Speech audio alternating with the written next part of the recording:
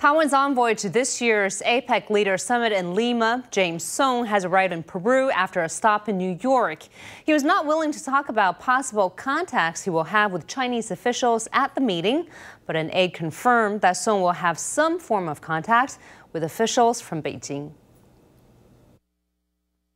James Soong was full of smiles meeting with Taiwanese expats in Peru ahead of the upcoming APEC Leaders Summit in Lima. But when asked if he backed the One China principle, Soong sidestepped the question with a simple thank you in Spanish. Gracias.